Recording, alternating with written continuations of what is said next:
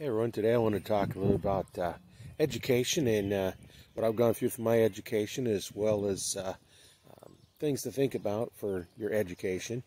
Um, I started off getting an electrical engineering job with getting a bachelor's degree in electrical engineering.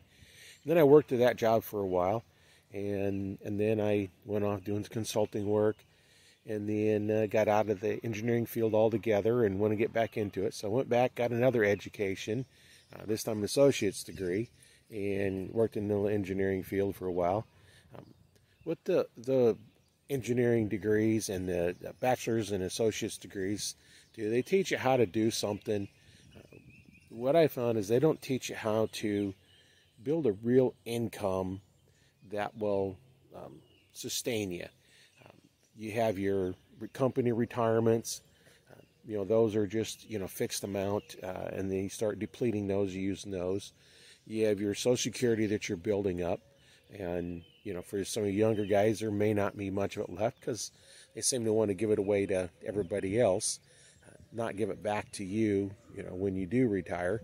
So you're limited to, small bits of income.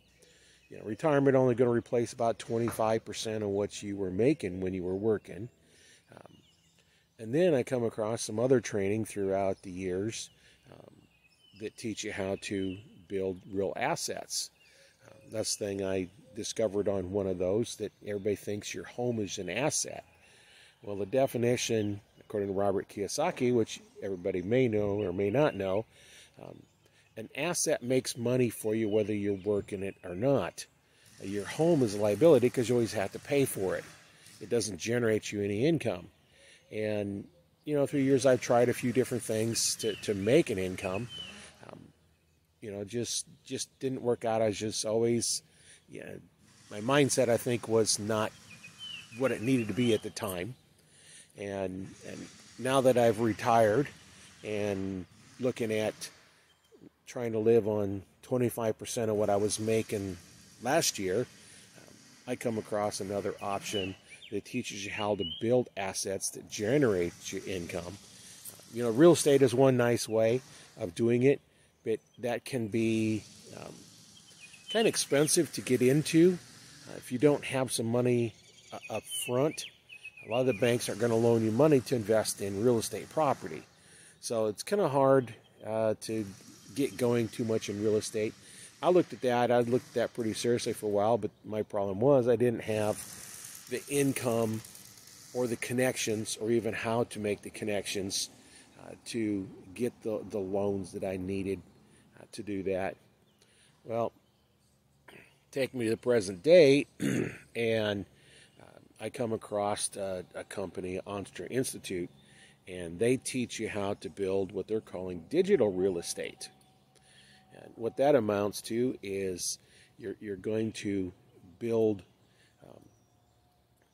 business profiles with emails that you're going to send out. Unlike the last time I tried affiliate marketing, there was just take an offer, put it out. When the offer is no longer viable because of, things change, you have to do another one. Well, this one builds an email list as you're going along. So now you build a fan base, people that you can communicate with, and you can sometimes send the same offer to whatever's on your list, and if you have something else, you can send else to the same people on the list. So that's what I've been doing. Education in normal traditional school basically teaches you how to get a job and work, buy stuff, get another job, get a better job, get more income, so you can buy more stuff. Well, and some of the training I was going through with the Robert Kiyosaki stuff, the mentality is a little bit different. Say you want to buy a car. Well, you get an asset generates income enough to pay for the car, and now you're not paying for it out of your pocket. Your asset is paying for it.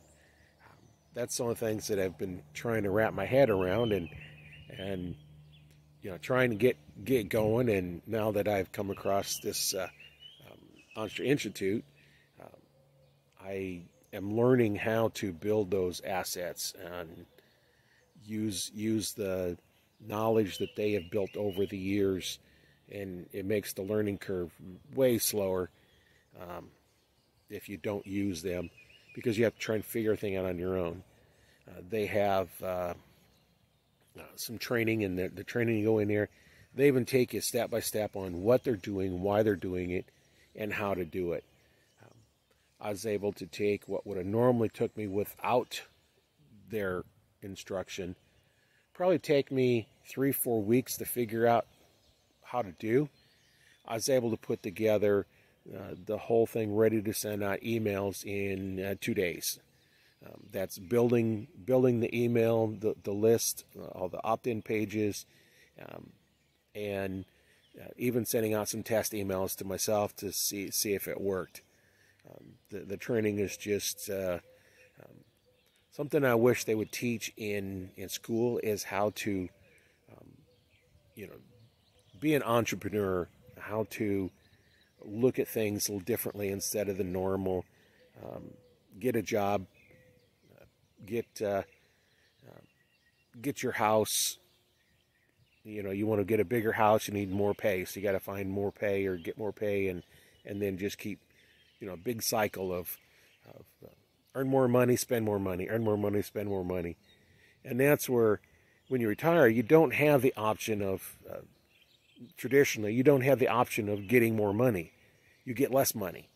And by getting less money, now you have to budget. And, sometimes you go in, I hate to pick on Walmart, but they're a good target. You go in, and a lot of times the greeters, should be out enjoying their retirement. They should be able to enjoy it and not have to go work. Now, a little different story if they want something to do, but if you had the options to do different things in retirement, you wouldn't think that going and standing at a entrance to a Walmart and saying, welcome to Walmart, or whatever store it happened to be. It could be, Sam's, a grocery store, or it could be anything. So that's kind of my thoughts on education. It's sure nice to actually come out here, a nice cool morning. As you can see, it's kind of cloudy. It rained last night. Good for my garden. As you can see, my garden, I got about half of it planted where the wood chips are at. It's all planted. Something I enjoy, and nice fresh veggies. And in this first row over here is cucumbers, and down at the far end is snow peas. This next row over here is going to be all tomatoes. In this second row here, the third row is going to be peppers. Some of them are planted. They're still need to get up bigger. The next row is going to be all beets. And then the next row is going to be, actually I got cabbages in the row, and then I got beets in the next row. And then I have like kale, lettuce, spinach, Roma lettuce, and regular leaf lettuce, and radishes, all kinds of stuff like that. And then I have a nice big old plot here of just sweet corn.